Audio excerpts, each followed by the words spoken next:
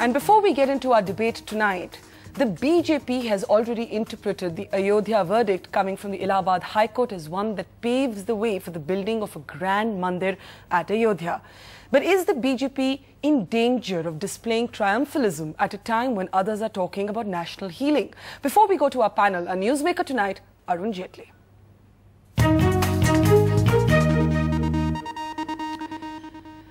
Arun Jaitley, we've heard many different interpretations of this verdict from many different leaders of the BJP. But if I had to ask you, as somebody who can also put a legal eye on it, what do you believe is the big picture message that emerges from this verdict? What would you say it is? Well, I think this verdict has come as a great relief to the whole country. Well, my party and I have always been in favor of a construction of a temple at what we perceive to be the birthplace of Lord Ram, and therefore we find that this judgment has a very significant aspect, that it's a step forward in that direction. At the same time, the judges have used the legal instruments available with them in a civil litigation to arrive at a situation where they can also lay down the foundations of what perhaps may strengthen India's integration, which may also strengthen inter-community relations in India. And they've done it in a style. Of course, there'll be people on both sides who are not satisfied with it.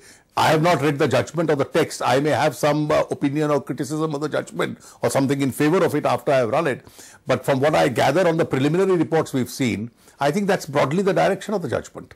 But one of the very sharp criticisms that has come from some legal commentators is the fact that there is a dangerous precedent being set of mixing up very specific matters of faith and making them sound like points of law. For example, the exact birthplace of Lord Ram. Now, it's one thing to argue that many Hindus believe that this particular place is the birthplace of Lord Ram, and quite another for the court to have an almost evidentiary scientific approach to it. Don't you think as a lawyer that sets a dangerous precedent?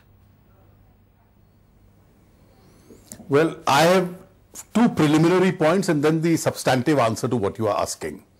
First of all, who are these experts? Till 4 o'clock on various channels, including yours, I saw these experts saying, oh, there's going to be a judgment of the court, the judgment must be respected. From 4:15 onwards, when they realized that the judgment had probably not gone the way they wanted it to be, they turned into bitter critics of this judgment. The kind of language, the kind of comments which have been made, including by people like a former Chief Justice, etc., is the least that I expected. How can there be constitutionalism being used only as a convenience by these people? The second point, these comments have come from people who have not read the judgment. Neither have I, nor have you. We've only seen the preliminary reports or a brief synopsis. Now, let me tell you, there was specific issues in the civil suit, and this is a civil litigation in which issues are framed. The issues were, is this place perceived to be the birthplace of Lord Ram by the Hindus? Is it perceived to be the Janmasthan? Now, once this is an issue, people leave evidence on that issue. And when they lead evidence on that issue, you argue that issue, the judges will pronounce on that issue. Now, it's very easy without reading the judgment to say, oh, why did you say so? As I understand it, it's a judgment on what is perceived.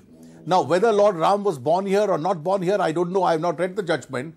But the fact, the existence of such a perception is a matter of fact, which a court could legitimately, after framing an issue, base its judgment on.